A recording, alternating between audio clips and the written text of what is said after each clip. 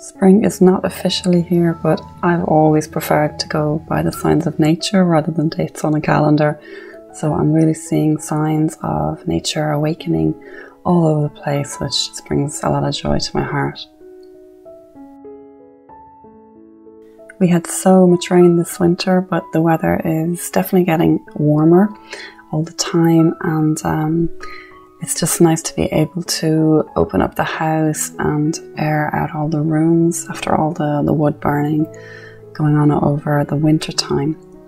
But this video is about our bathroom and the renovation that we did on that. It's a tiny little room, so let me show you the before and then I'll talk you through what we did for the after shots. As I say, this room is really small. It's really hard to film it actually because it's so small. But there was a lot of horrible wallpaper that we had to strip back. The walls were damp as well because the house hadn't been lived in for so long. It hadn't been heated, so it was quite damp. And it was really a blank canvas because all that there was in here was just a small sink and the toilet. There was no shower or anything like that. We did think about breaking down one of the walls, kind of pushing out into one of the bedrooms, but we decided against that. We didn't want to lose bedroom space, and I have no regrets about that decision. We're not people who like to lounge around in the bathroom for long in any case. It's just a functional room to us. So the fact that it's a small room, it doesn't change how we use it. So we started by giving it a really good clean. It was really strange. I found when I was scrubbing the floor, I found there were lots of grains of wheat in between the floorboards. So I don't know how they used this room. If they stored things in there at some stage, it was strange. Then we had the problem with this wall where it started to crack, and we discovered that the brickwork behind it wasn't very stable. The crack could be seen on both sides of the wall. So for safety's sake, we took that wall down and Nicolas replaced it.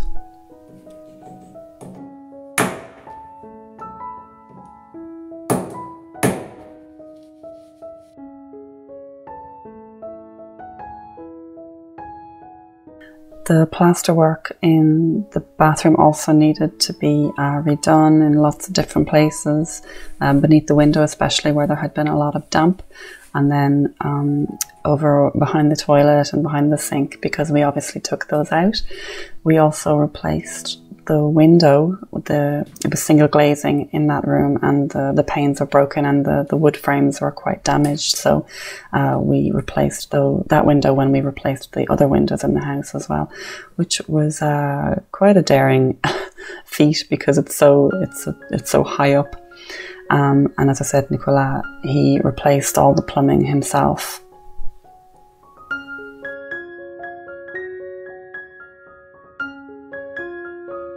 So you can see here the plumbing was really visible. I wanted that hidden.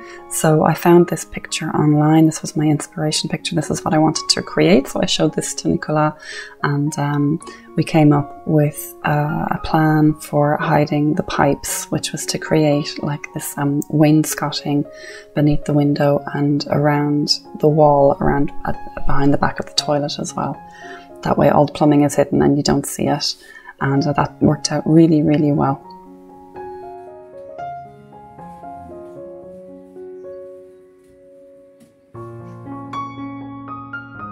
We used sheets of MDF to create the wainscoting, and then we did like a framing effect on the front of it over top to hide the seams and things like that. We installed all new fixtures, a new toilet, new shower and a new sink. And this part of the wainscoting is visible from the inside of the shower. So I painted that part in black so that it would blend in with the shower itself, and that when you're in the shower and you're looking out through the glass door, you wouldn't be able to see in behind, and it also wouldn't be green like the rest of it. I wanted it to sort of become invisible, so I painted that black. So the theme of the bathroom, I wanted it to be very nature orientated, so I chose this lovely rich green, and I wanted to create a bathroom vanity. So I used this piece of furniture that I found in the charity shop. I think I paid 25 euros for it, and then we just bought a circular sink in the hardware store. So I just sanded down that piece of furniture and used a clear wax all over it. In hindsight, I wouldn't use wax again. I would use the same product we used on our kitchen countertops, which was more like an oil. So I'll have to actually redo it because the wax shows up water traces, as it turns out. But this was the setup I was looking to create. And you can see this open space underneath. This is where the pipes are now. So I needed to create a door to cover that up so that we don't see the pipes behind it. So this was sort of a temporary idea for the moment. I want to do a better one than this, but I bought a piece of MDF that was the right size, and then a little handle which has these nice little leaves or vines on it, which I thought tied in with the theme of nature in the bathroom. And then I just got this very simple contact paper with green and silver leaves on it. Colour-wise, I think they go quite well together, but as I say, this is only a temporary solution. I would eventually like to do something with caning, but for the moment I'm using the contact paper. So I picked up some hinges as well so that the door could be opened, because we do use that space to stock other things behind. And then these pieces of, I don't know what these are called actually, but they just look like very small skirting boards, like pieces of frame. And then this little box that you use to cut 45-degree angles to create the framing effect. I find it actually quite difficult to get the markings precisely right and to get all the corners perfectly adjoined, but it turned out okay. It wasn't absolutely perfect, but with the paint over top, it doesn't really show. So this is what it looked like once I'd cut all the pieces together.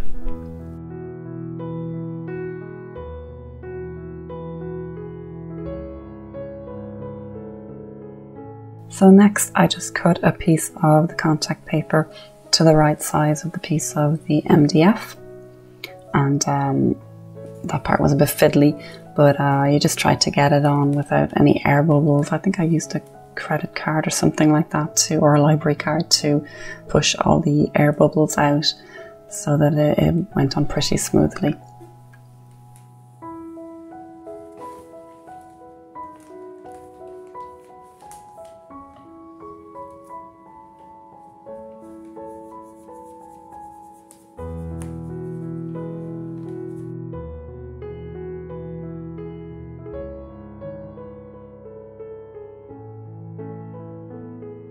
Then I just used this, once the contact paper was on, I just used this very simple little nail gun to tack the frame onto the edge. So this is the end of it where the paper's on and the framing is on, and then all that was left to do was to affix the hinges on so that I could attach the door to the piece of furniture, to the vanity.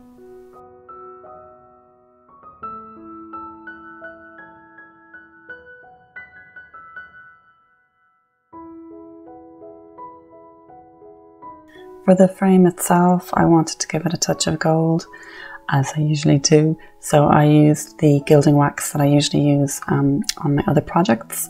And I just protected the paper with some A4 sheets and used a paper towel to apply the wax.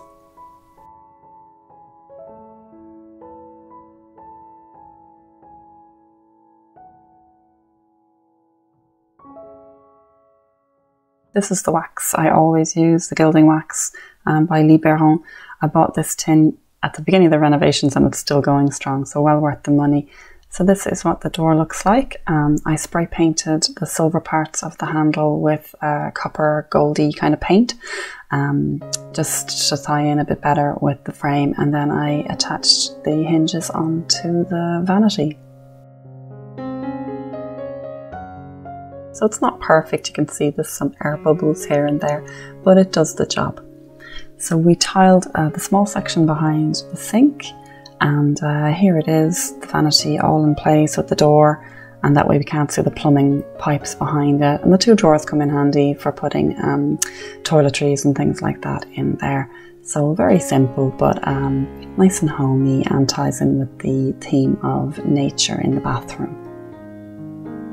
This room is very hard to film. It's so small, so it's difficult to give an overview. But I tried to put little notes to nature everywhere, like this leaf soap dish. And all that's left really to do in this room is to add some plants, maybe some more art on the walls. We definitely need a bit more storage, so I think some shelves would go in really well as well. Maybe up over the toilet as well, some more shelves. And I need to create Roman blinds to give us some more privacy with the window. There is a privacy film on it, but it's not enough. So I'll do a video when I make those to share that with you. And then I put this little curtain up here on the door, because the door has glass panels in it, which is odd, but I put some privacy film on the panes as well, and then the little curtain with the flowers and leaves to tie in with the theme as well.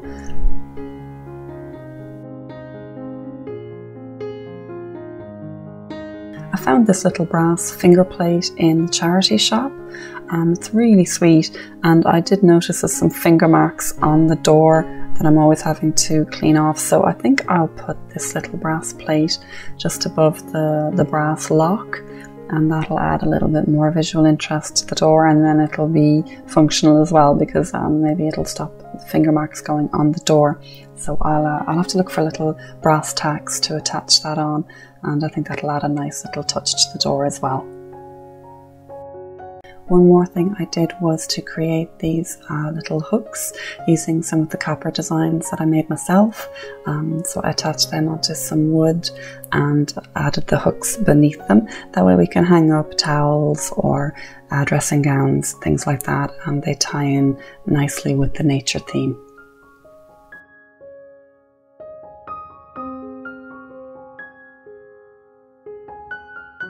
The toilet roll holder was a nice colour. I like metal, and this one is sort of an oiled bronze, which ties in well with the colour of the floor.